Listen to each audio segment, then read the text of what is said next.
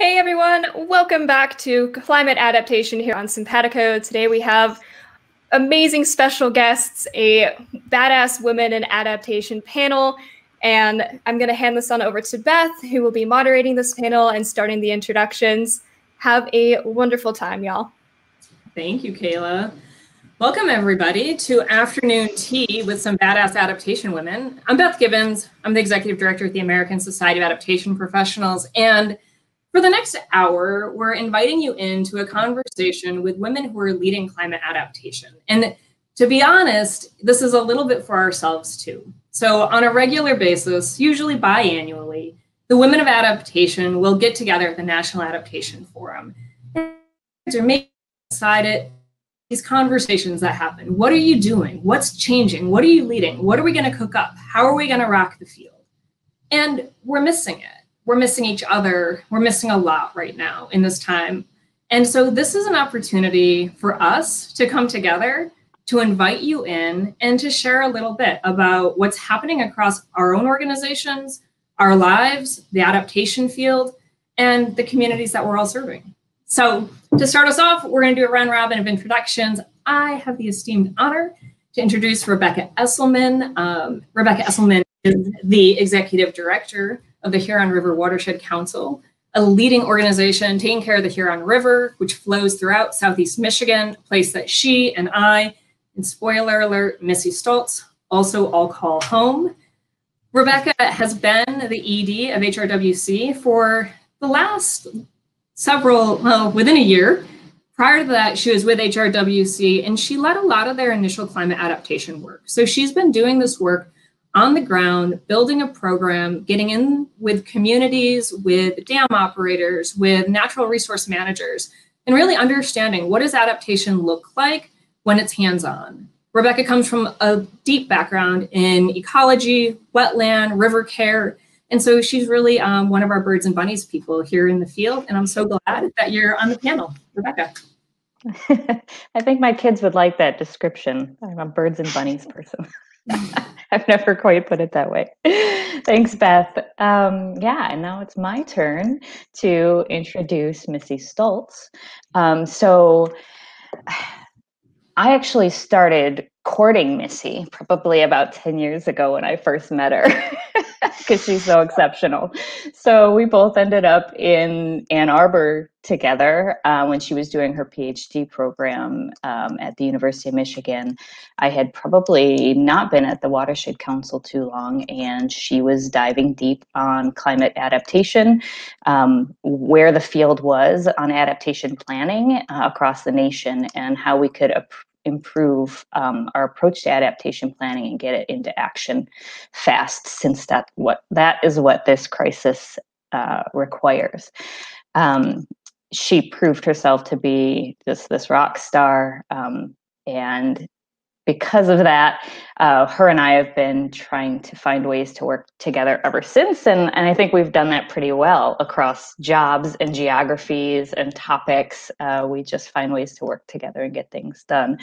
Most recently, Missy landed, much to my joy, in the Office of Sustainability, leading the Office of Sustainability at the City of Ann Arbor, which is in the watershed that I work to protect. So now we get to be partners in a very real way.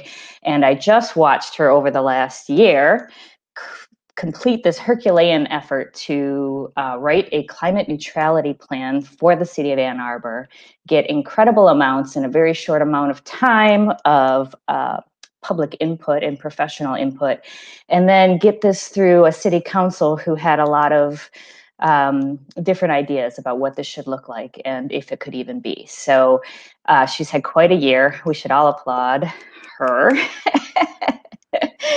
And that's Missy. Rebecca, I adore you. You too, Beth. Thank you so much. It's my great pleasure to introduce my pal, my gal, Jess Granis. Miss Jessica Granis is currently in a new role since December as the Coastal Resilience Director at the National Audubon Society, where she also is a birds and bunnies gal. And she'll tell you she spends a lot of time writing information and delivering that to Congress. And do they listen? You bet, because she's Jessica Granis, and you better listen to what she has to say. And if you're not, we should probably vote you out. That's all I have to say on that topic. Before she joined the National Audubon Society, she spent 10 years at the Georgetown Climate Center, where she was leading numerous efforts to really advance adaptation across states in particular, but also working with local communities and, of course, federal agencies. Jess really is a star in the field. She is brilliant. She's smart. She's fun. And she makes us all better. So, Granis, over to you. Thanks, Missy. I also spent some significant time courting Missy in my early years in the field as well when she was at ICLEI. But it's my pleasure to introduce someone that I have the privilege of calling my friend, because she's lightness, little ray of sunshine at all times, Emily Wasley, or just Wasley as we like to call her. She is the Senior Project Director and Future Ready Advisor at WSP in the San Francisco Bay Area, where she leads WSP's corporate and climate risk and resilience work. Before she joined WSP, she was Director of Corporate Sustainability and Climate Resilience at the Cadmus Group.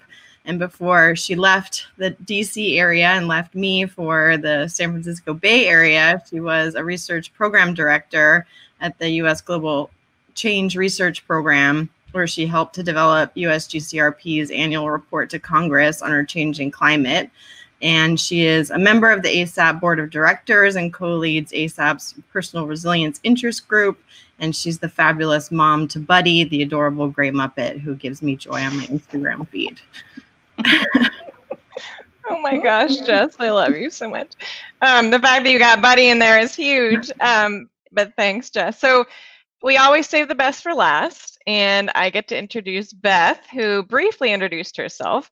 But Beth is truly who keeps us all in line and keeps us managed, and is the executive director of ASAP. In this role, I believe she's been in this role for about 4 years now, I want to say. She's responsible for really helping our members and professionals in the adaptation field truly understand and advance their capacity and capabilities as it relates to adaptation.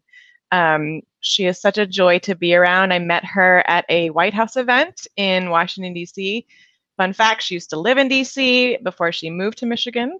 But she brings over a decade of experience in both sustainable development and climate adaptation. Prior to joining as the ASAP executive director, she directed the University of Michigan's Climate Change Center and managed NOAA's Great Lakes Regional Integrated Sciences and Assessment Center. She has spent some time internationally in Togo, where she served in the Peace Corps. She has a master's of urban planning from University of Michigan. And if any of you have known her, one of the first things that she mentions is she's a great lover of Ypsilanti.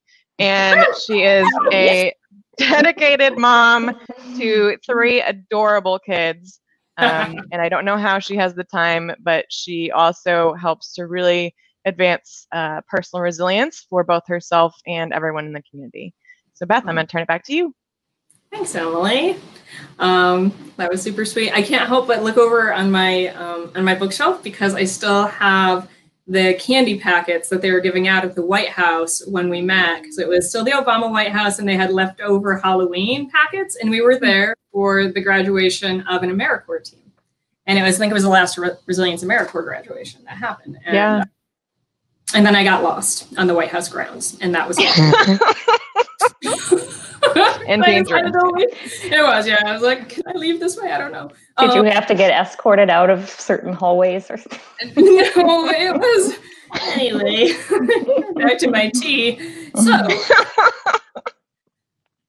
let's dive right into it. I know that we have some folks that are in new jobs. I know that everybody is working like crazy. So what's going on? Like, what's that project that is occupying you and bringing you hopefully joy right now? What is it? And for those of you that are in new roles, going to call out Rebecca and Emily and Jess. Love to hear a little bit about your transitions and how's it going. Missy, you're going to go first because Rebecca already alluded to some serious accomplishments that you're driving in Ann Arbor, and I want to hear all about how you're feeling today. You bet. Sorry, I was having a hard time finding the mute button. My bad. Let's see. So the most exciting thing for us is we did adopt what's called A20. It's a carbon neutrality plan that outlines how we're going to achieve a just transition community-wide to carbon neutrality by the year 2030. It's audacious, but it's necessary when we look at the science, of course, of climate change. It's all community, and it's grounded in the principles of equity, justice, transformation, and sustainability, and we're really excited about it. One of the core tenets, of course, is resilience. As we all know intimately, and those paying attention to this broadcast know, we can't mitigate our way out of this problem. We have to have adaptation and mitigation. And at the local level, we really don't have the luxury of breaking things apart. So a lot of the work that I do really focuses on the intersection of them. And just there were two exciting things I thought I would share. One is just for this audience, because it hasn't gone public yet.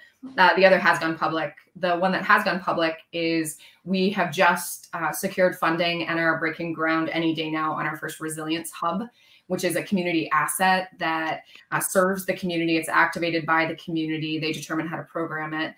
And it'll also have features like renewable energy with battery storage, and of course, on-site stormwater management and other features to make sure that in a disaster, that site can still function for that neighborhood and that kind of community it draws from.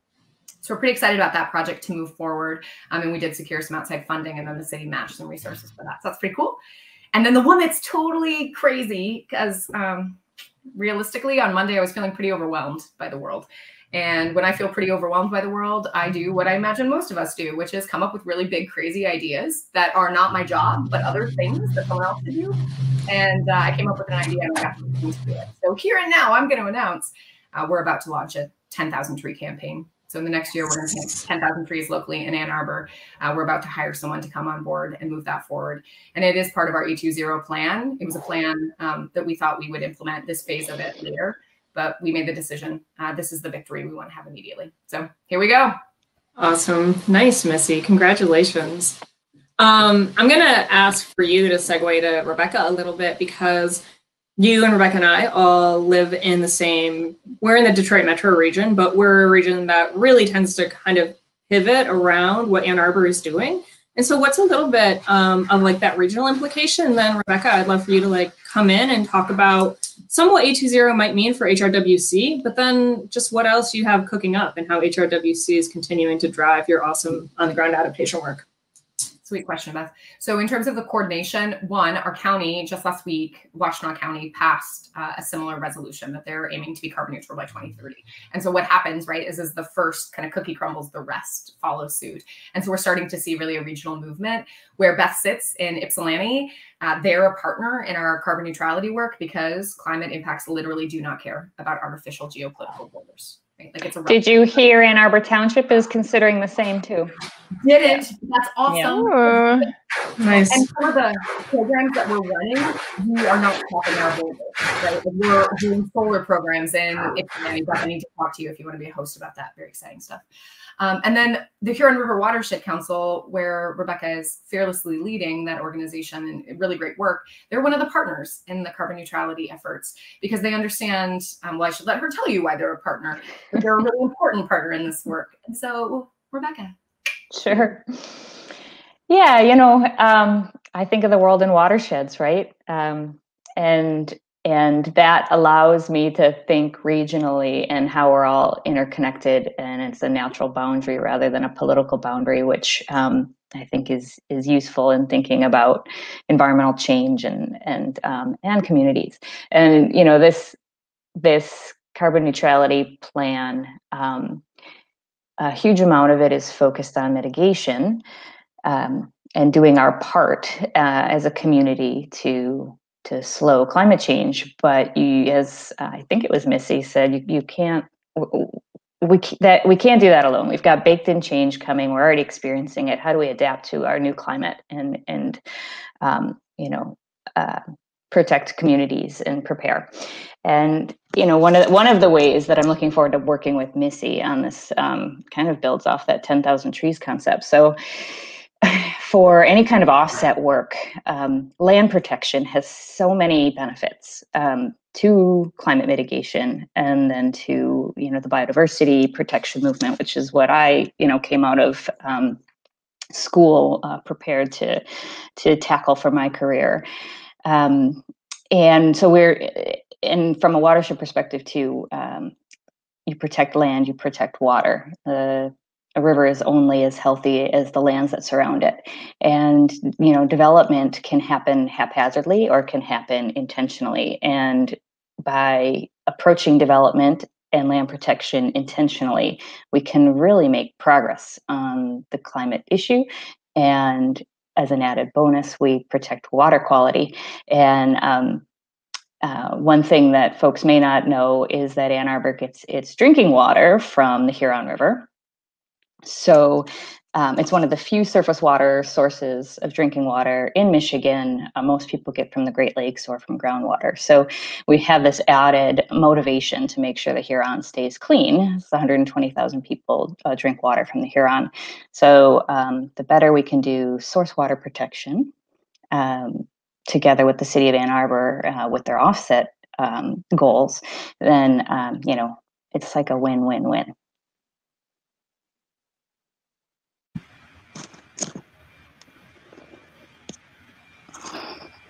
Uh-oh, Beth, you might be on mute still.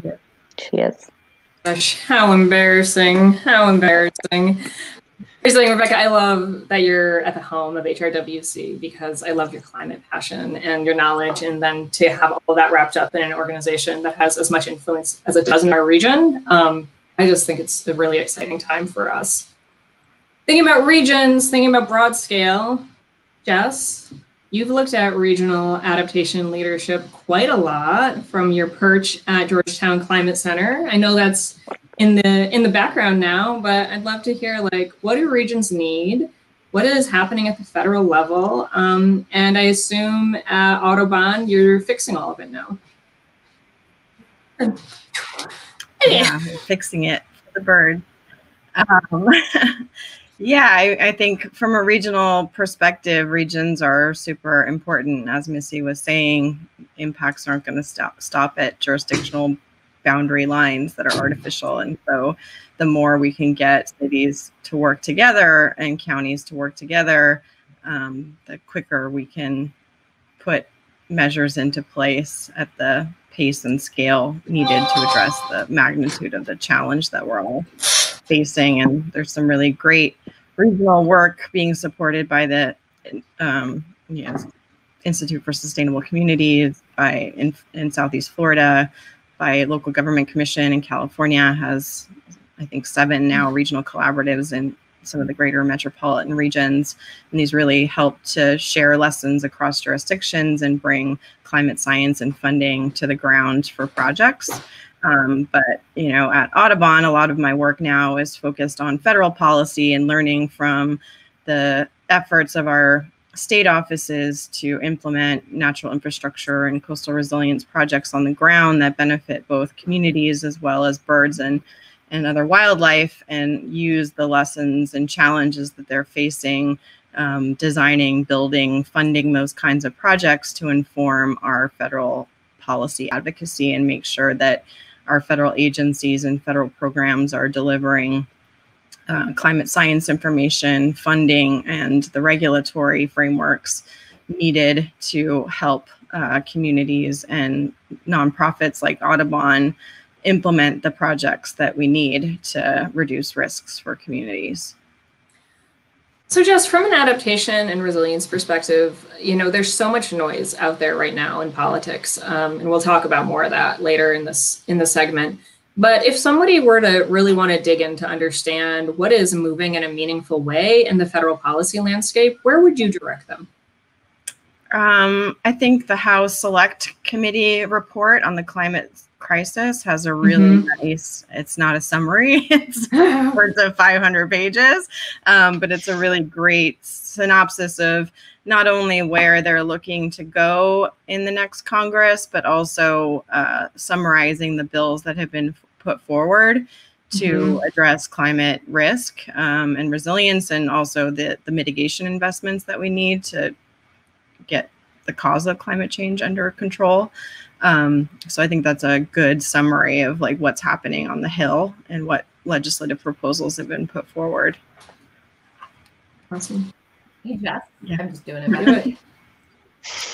I'm wondering if you could write a piece of legislation that you think would be the most impactful right now for the field, what would you push and what would you write? Wow. Got that bomb in Way there. to softball right there. I mean, She wouldn't have done it if Jess couldn't deliver. That's why Missy's not the moderator. really putting me the test there. I mean, adaptation's challenging because it's everything. It touches everything, and so everything from the way that we permit development under the Clean Water Act to the way that we regulate development in floodplains under the National Flood Insurance Program, all have a role to play in the risk and resilience of communities, and most of those federal statutes have no reference or consideration to climate change.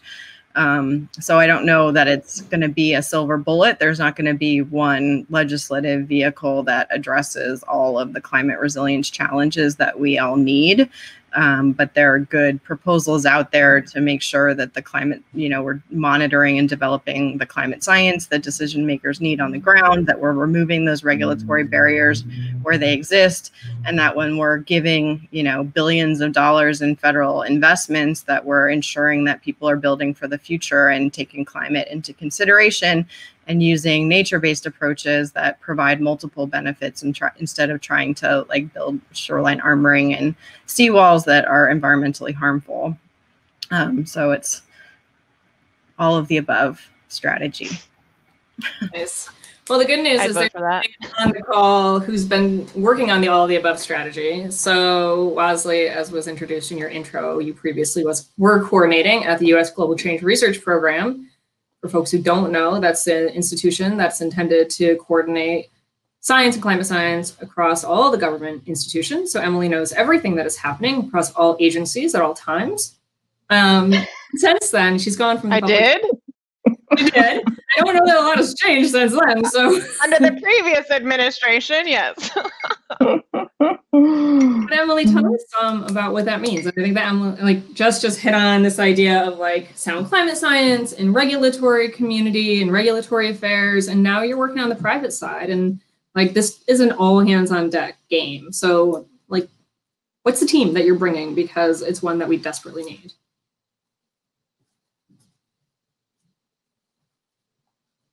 Sure, and I think as we've all kind of mentioned, we can't do this on our own. So the fact that I previously came from the federal agency space where there was a lot of coordination that was required to really better understand the existing science that was being invested in and how that was going to be decision useful to a variety of different folks that use that science to take action.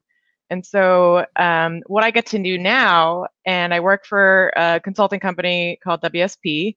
I work on the sustainability, energy, and climate change team, and I lead all of our corporate climate risk and water risk and resilience work. So, it's been a fascinating journey to go from federal government to true private sector and public, publicly traded companies and supporting them. And it's really getting to the heart of this decision useful and and what I work with corporations to do is if they're making a commitment or they're setting a goal to be carbon negative or carbon neutral, what does that look like and how can that be done equitably? And what are the implications on climate change, both positively and negatively? And then really what can be done to enhance the resilience within the communities where they live and work. And that's the best part of my job. And the fact that I get to work with really dedicated clients who are taking leadership roles in the space of climate adaptation, climate resilience, has been so much fun. And a lot of what I do on a day-to-day basis is working around the task force and climate-related financial disclosures. And that, for shorthand, is TCFD. For those of you not familiar with it, it's a framework that was founded in 2015 and launched officially in 2017. But a lot of investors like BlackRock and State Street and others that hold a lot of share in and stake in major companies have been asking for more transparency as it relates to sustainability, actions that are being taken, not just disclosing their data, but really disclosing progress. So that's, in a nutshell, kind of what I get to do, and have been working with some really exciting clients in the financial space, in the IT space, in lodging and hotels. So I get to kind of do a mixture of everything, but I get to really share best practices across my clientele. And really, that is, I think, what they see as most valuable. So, can you give us like a little insider information? Like, what's the coolest thing that you've seen a company doing or taking up that you say to yourself, like, that's it, like that is what I'm going to aspire to get everyone else to replicate, and it's going to influence beyond just the company boundaries, but actually to those communities where the companies sit and operate and distribute to. Yeah, I mean, a lot of my clients are doing really cutting edge things, but there's one in particular that has been setting the stage for a lot of different corporations to follow. And so, setting goals to become carbon negative and really sequester that carbon from the air. So the fact that we can't do adaptation without mitigation is really crucial. And with that same client, we're able to, we've established a climate risk and resilience management program where we have been working with the enterprise risk management group, the business continuity planning folks, everyone within the environmental sustainability component. And so really trying to embed climate considerations across the organization. And with that is, comes the assessment of adaptive capacity. And so a lot of companies are really assessing their risks, but not truly understanding what their adaptive capacity is. And that's one component of vulnerability. So I'm working with clients to go beyond that and get into that space. Awesome. I really appreciate that. And I think that we see that in essentially like all types of adaptation. Is like, it's one thing to know your vulnerabilities, but you have to know what your adaptive capacity is. And like telling an asset-based story versus a deficit model is something that I'm talking a lot about it at ASAP. And I'll just go ahead and get to take the mic for a second, because like my favorite thing that we've done recently here is to develop and to release a justice, equity, diversity, and inclusion statement. And for me, when I came to ASAP 4 years ago, it was like a breath of fresh air to get to talk about climate change explicitly. Because at University of Michigan, while that was what drove our work, we had very much a adaptation by stealth, if that's how we had to do it. So we would do adaptation strategy, but not necessarily talk about climate change. At ASAP, we've always talked about climate change explicitly. And now that we have this JEDI statement, what it's enabled me to do as executive director is to really live into that and say that our work is going to pursue justice, equity, diversity, and inclusion, but really look at racial justice as well as looking at climate change. And I love that. And I think that when we framed it, it was about pursuing justice, is about pursuing equity, liberation, and those shared goals and like those shared joys, which is, I would say, a word that I actually learned to use from you, Emily, and have been applying into my work and applying into ASAP's work, I hope. And so I like that you're seeing that too in the corporate sector, because I think it's someplace that we all are trying to make sure that we're bringing our strengths to this conversation, not just having it be about our vulnerabilities and where the weaknesses are. Yeah, and I think building on that, I think honestly, the fact that we're all in the adaptation space, we're all female, we are dedicated, we love people, we love communities, we love critters, we love all the animals, but the fact that we have the ability to weave in equity throughout everything that we do, and we actively choose and select to do that and have been for a while, is a real opportunity, because you can't have resilience without equity. And as we're seeing now, it's it's a huge issue that needs to be addressed. And obviously, it doesn't happen overnight, but I think there are ways, there are co-benefits of solutions that we're providing that can also help with equity and injustice.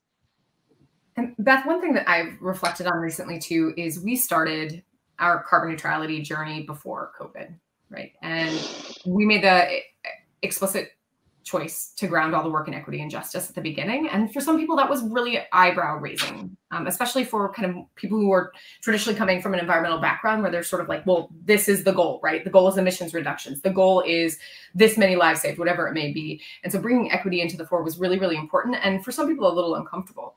But I can guarantee that when we brought a plan forward in COVID, in the midst of it, $1 billion plan forward, there was no way in this world that plan would have passed if equity and justice weren't at the core of it, right? Because we were at a moment, and I hope that we really truly are at this moment where society's becoming more woke in terms of systemic racism, in terms of the intersectionality of COVID and climate change and racism and injustice, and many of these other issues that I know we're kind of scratching at the surface to talk about. But I just wanted to identify that it's not lost on me that had we not done that, we would have lost the fight, and we would have lost the fight on two folds. We would have lost the policy fight, and we would have actually lost purpose in terms of what we're actually fighting for. Yeah, I definitely hear that. Like, so similarly with ASAP developing that Jedi statement, when we did, it was in development for a long time, and it was formally passed on April 20th. So in June, when we began to see the social uprisings and started to see people protesting in the streets, protesting the death of George Floyd and the murder of Breonna Taylor, like, we had this statement that we were able to release a solidarity statement to feel really out and know had something and that member, you should be tying your work to these principles already. And we were able to speak to our membership from an authentic place because we had it there. And so I think that, like, part of my work has been focusing on where we are versus where I could have been by now or where I have to go. But I think that starting the work now is always, like, it's like the tree planting. When was the best time? 20 years ago. When's the next best time? Right now. Start your work. And then when these moments arise, like, you as an individual and as an organization, hopefully as a society, like, we're going to be there and be able to respond. Yeah. Outro, frankly, but we still got 30 minutes left. So let's Well, you asked a question earlier, Beth, about the transition to the new job, right? So I spent 8 years in this small environmental nonprofit. I was brought on explicitly to consider how climate change should affect how we do freshwater protection, river protection. And so at the time, there was this growing acknowledgement that we couldn't do what we've always done for natural resource protection. We've got this new context, we've got this growing threat.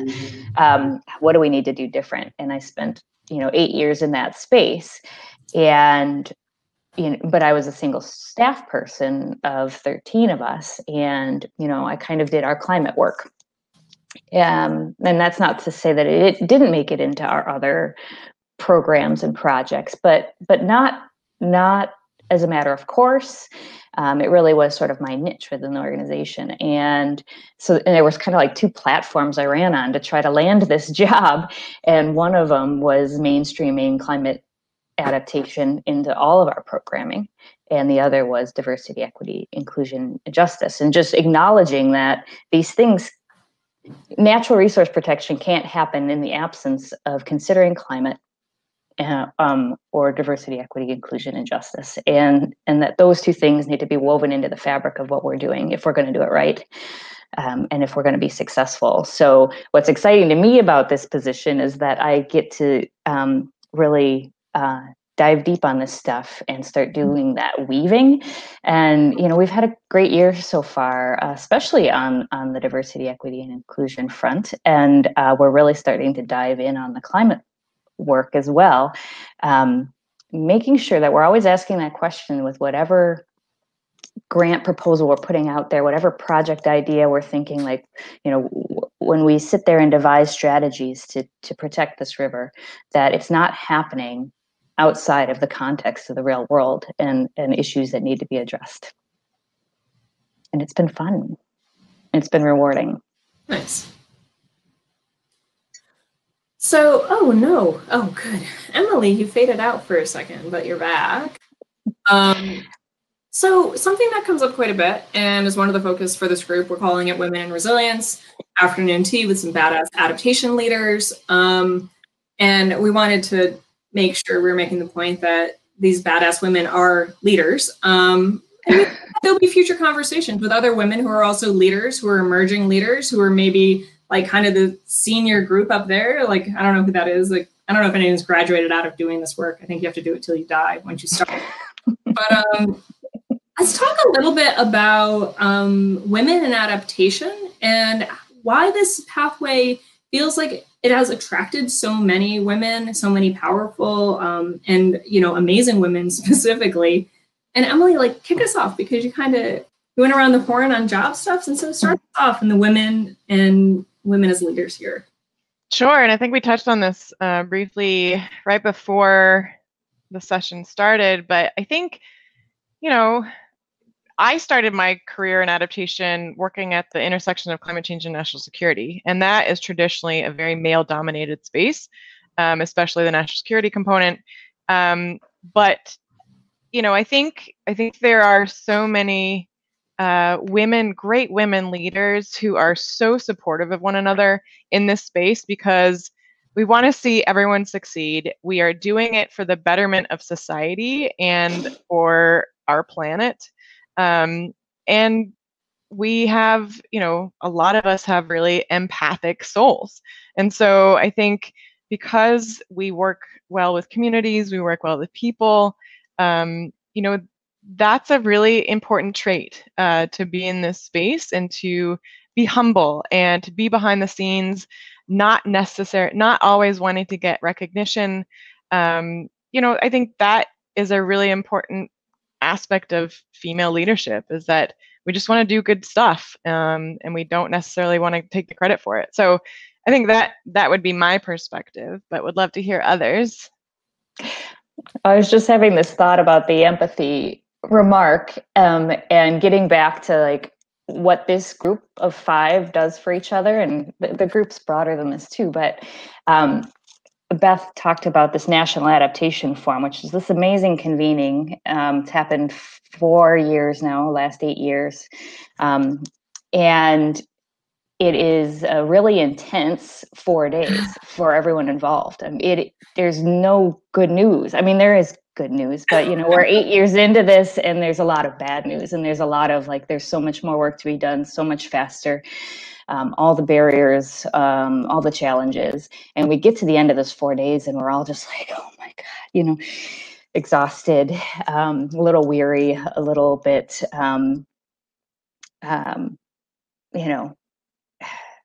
we need a little lifting up. And so we've made this habit of retreating after and spending time together, just letting ourselves be in that space, recover, and kind of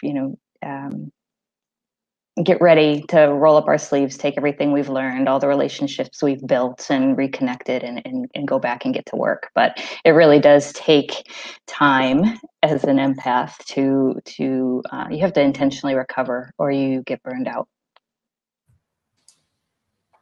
I think that's so valuable. And I mean, our last gathering, I was the breakdown case, I think, in most situations. I was very much feeling the weight of the field, and these ladies received it and let me be who I was in that moment and to feel. And I think the space, it's really rare. As much as you may love whoever's in your life and your partner, unless they do what you do, there are very few people who truly understand, I think, the emotional burden some of us bear in this work, and the work, really understand the work. And so to be with people who do, and who allow you to be raw and honest and just listen, and then can actually help you find solutions or work through it a little bit because they know it, is really invaluable. And I think that's one of the most precious things that I get with these ladies. And we laugh a lot. And there's a lot of sometimes too much, but sometimes that's not a thing that can happen. It's really, really great. So I just wanted to elevate that. And then the last thing I'd add is to the question about why women. We were talking about this before, and I was reflecting on when I came into the field. I came into a nonprofit that was all young folks who had very little experience, because no one really had experience in adaptation. And it was at a nonprofit called ICLEI, Local Governments for Sustainability. And we were helping communities do the very first adaptation plans, but we were also doing mitigation work. And what I noticed still with the national conversation was adaptation was defeat, right? You know, sure, 15, 20 years ago, but people really doubled down on mitigation, and it was masculine work. It was hard work. It was robust. It was building solutions and things. And I agree with that, and that's necessary. But the adaptation space, people thought that was so defeatist that it was kind of relegated to second-class work. And I saw a lot of people who are natural caregivers step into that space and not be concerned what people thought, but to acknowledge that these people are already hurting. These people are already experiencing climate impacts. Our ecosystems are already being affected. We have to be honest and real about this. And what I've seen happen is most of those leaders have been women, and they've pivoted the discussion from adaptation to this concept of resilience. This concept of resilience that really grounds mitigation, adaptation, and equity at its core. And that's, you know, the kind of leaders I see when I look at you all on this panel. Oh, Jess, happy. Not so much puppy anymore. My gosh. Oh, nice. So we have a question from Doug, who I think it's like technically his show that was back, so we'll let it come in because it's a pretty good one. Besides your badass selves, do each of you have an adaptation woman you consider women you consider leaders in the field? Any mentor figures? I think we get this question a lot, honestly, and I think several of us have relayed to Beth that we would love to see more leaders that have been in this space longer than we have. But in terms of that focus, I have a couple. One is Judge Alice Hill. She's just been a go-getter, formerly with the Department of Homeland Security, and she just is. She doesn't take no for an answer, and I love that about her. And another woman that I've been so grateful to be able to work with more closely recently is Kathy Jacobs, and she has been in all of our lives one way or another. And you know, just I got to work with her when she was at the White House, and I was at U.S. Global Change Research Program, and continue to be able to find active projects to work with her. One particular one is with water utilities, and really mapping exposure to climate-related risks and identifying key solutions and opportunities for mainstreaming resilience.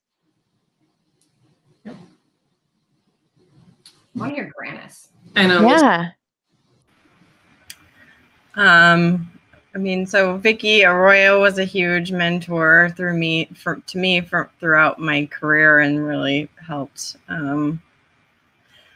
me get started in this space and take a leadership role at Georgetown. But I also would be remiss to not mention our friend and colleague, Steve Adams, who's not a lady, but he's an honorary member of our coven.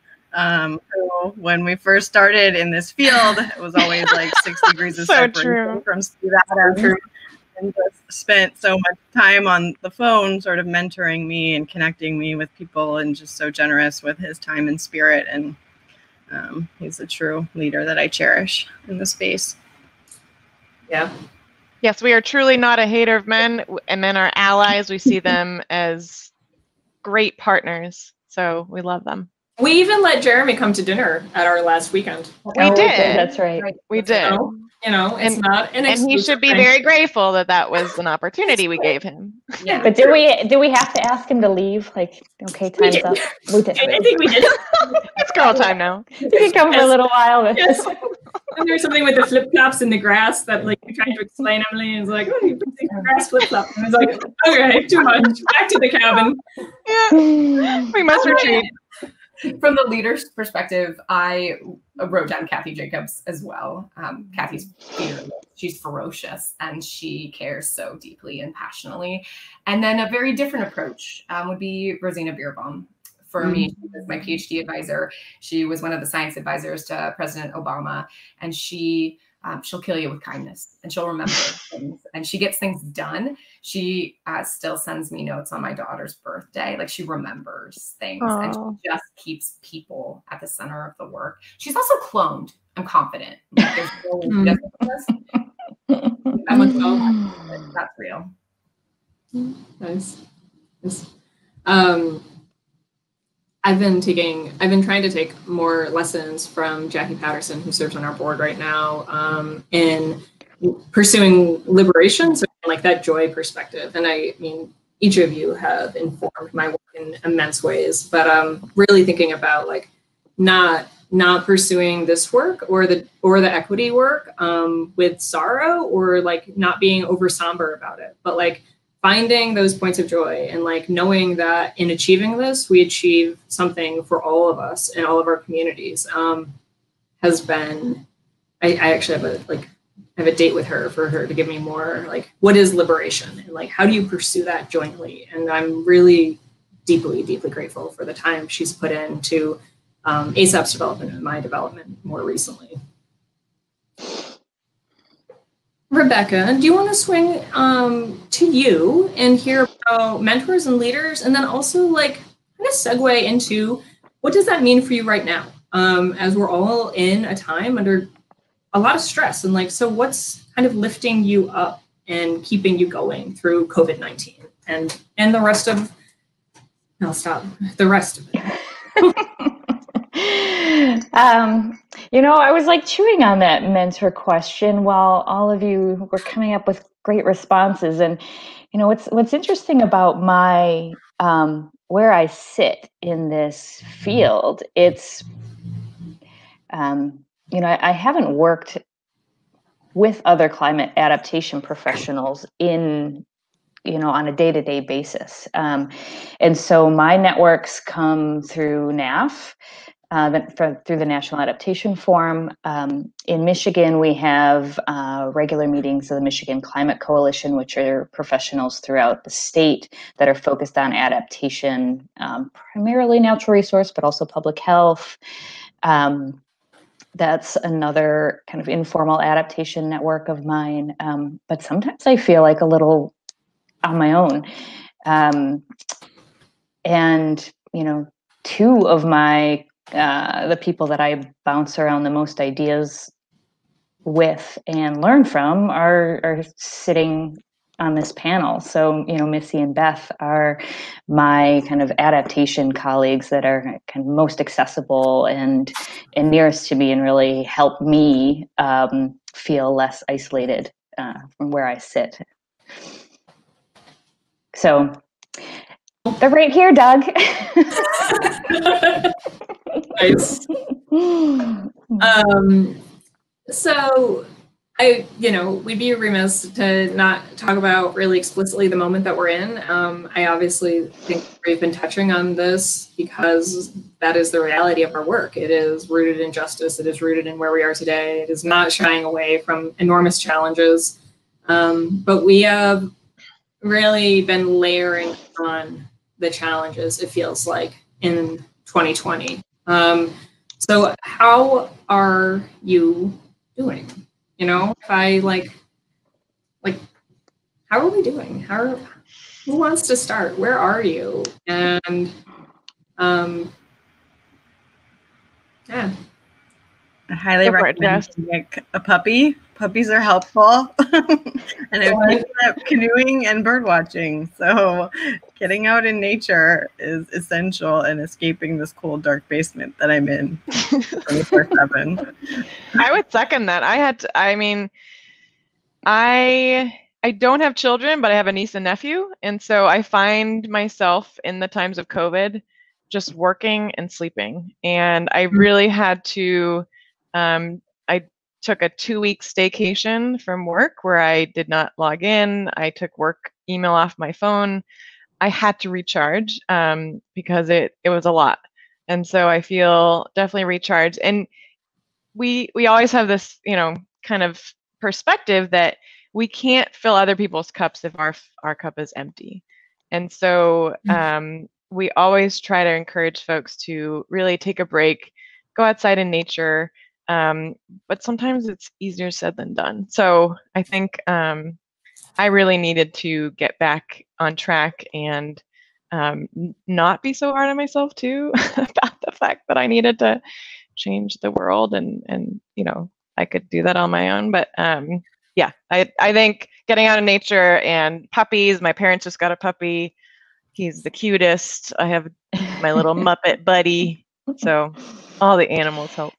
You know, there's like staggering statistics right now about the increase in outdoor recreation that's happening in this country. You know, as part of the Huron River Watershed Council, we manage the Huron River Water Trail, and the amount of it was already a pretty heavy trafficked water trail, but it's really off the charts, which, you know, is a blessing and a curse, but it just speaks to you know, people's we've started hashtagging nature is open, because it is one of the few spaces that you can still go and kind of feel safe and enjoy yourself and re-energize.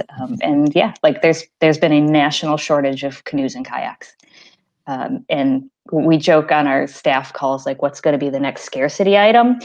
And here's my theory. We'll see if this is correct. But I feel like, at least for those of us in the northern latitudes, like right now, you should buy those outdoor heaters that they have like at restaurants, so that we can like stay outside a little bit longer, right? Like winter's kind of scary. So everybody needs to order your outdoor heater before the nation runs out of them. Extend that outdoor time. Mm-hmm. Yeah. I'm gonna go like in them, actually. The question you mentioned though, Beth, about joy and like what, I don't know, I was reflecting on this a little bit and where it can come from at a time like this, or what gives us hope. So much is unraveling, and it's really uncomfortable, and it's super impactful and deadly to some, and heartbreaking in some circumstances.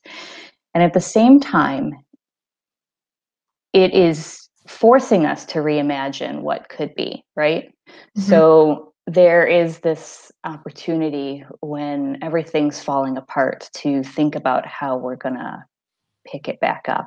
And is it going to look just like it did? Or is there something better? And so my hope comes from, you know, the entire country, the entire planet being thrown into this space of having to let go of what was and to think about what could be. And maybe, just maybe, it's a unique point in history that can allow us to catapult forward, rather than this incremental, much too slow deconstruction and reconstruction of the way we live with each other and with the planet. Mm-hmm. I think that's really hopeful. And there are times that I can get in that place that I will go the other side and say, I have lived at a place of a pretty dark place for a little while. Nothing's wrong, friends. We're going to be fine. But the reality of caregiving, right? And we talked about how adaptation professionals by default, like we tend to be caregivers, like we think, and we're empaths. And this moment is showing how much we devalue it, and how our schools play a really important role in caregiving. And as those schools go virtual, a lot of us, you know, those of us with dependence in any way, shape, or form are really struggling with what that looks like. And that burden is disproportionately falling on females. And that means I know people leaving the workforce because they don't know how else to handle it. We talk a good game about flexibility and really respecting dependents and those who have dependent care responsibilities, but we don't do it. Expectations, sure, we're setting them on ourselves, but our supervisors are also setting those expectations. And one of the things when COVID hit that I'm reflecting on, so I'm like processing this in real time here, we didn't know how to support our essential workers who had dependents. No one knew what to do. What do you do when all the centers close, but you have police and fire officers they're firefighters that have to go out on the streets, or we still have to pick up garbage. But, you know, people are really scared about where they're going to send their dependents. And so do you know whose job that became? It became my job, because no one else took it. Right. And so that is what I moved forward, as well as our carbon neutrality work, was how are we going to take care of our people? And that's really the pivot that I'm in right now as schools are going virtual. You know, almost a third of all of our city staff have dependents. And not insignificant number of them are talking about taking their rightful, time off due to the CARES Act. And then some of them are talking about leaving the workforce. We can't perform our jobs and protect the public health, safety, and general welfare if we don't have people doing that work. But I can ask people to do that work when they can't be there. And so how are we finding that balance? And I think a lot of this, to me, it's not lost on me the reason that I picked that up, right? Like, it's the same reason that we do the work that we do, because we care really deeply about these systems. And so I think it's honest. I think it's honest to say that this is really, really hard. Mm-hmm. And it is, Rebecca, to your point, a time to reflect and really challenge the status quo and to be different and do different. And it's okay to acknowledge this is still really hard, really hard. And unprecedented. I mean, truly, this hasn't, something of this magnitude and scale, and people will keep asking me, how can you compare COVID and climate change, and what are the similarities and what are the differences? And they're both global issues that require global response and really affect people at the local scale. And so it's my niece and nephew are here at my parents' house. I'm here taking care of them, and my niece and nephew while my sister has a break. But it's, their lives are going to be forever changed. And so how do we set them up for success to help them understand that these times, however challenging and however hard, can help them grow in the future? And what are those sparks of joy or those sparks of growth that we can really leverage and build upon that can keep us moving forward? Mm-hmm. Yeah, I think I fall, I vacillate between where Missy is and where Rebecca is, and I think that there's a window of opportunity that's open right now, and I hope that we will seize it to make really transformative change, because those windows of opportunity don't come that often. And I fear that we won't, because we have worked in this, because we have adopted this field. We have adopted adaptation as our field because of the failure to mitigate. And because of that, we have looked at it into the face of failure to act and said that something needs to be done. I take heart in the people that I work with and the people that I love. And I take a lot of heart that the people that I love are often people that I work with, and that's awesome. We're lucky. Yeah. Yeah. No, yeah, absolutely. I mean, we were talking about the retreat weekend, and I go back a better whole family member to my kids and to my best friend, my spouse, because of that weekend. It's a bonus, but it heals me and it allows me to go home and be fuller there. And I love that. And so one of my most favorite memories is all of us sitting at the airport, ready to go home. We were somewhat more relaxed, I think, given the fact that we had spent the weekend together and laughed and giggled and cried and all the things. And we were sitting at the airport, and we had, I think, 30 minutes, and we're like, okay, let's sit down. Let's figure this climate stuff out. Go. And I think Missy captured some really kind of, on a napkin or something. And it was just so, and then I lost. Well, that's okay. I think a lot of us are doing the things that we promised that we would do or that we would want to take forward. And it's just, that gives me so much hope, is working with you all, connecting with you all on a regular basis, and knowing that we're all individually doing the best that we can. And we, not enough, but we get to come together on a monthly basis or a quarterly basis to really kind of reconnect and share progress. So I love you all. I love you too, Waz. Thanks for getting this together for us. Yeah, gotta do it again.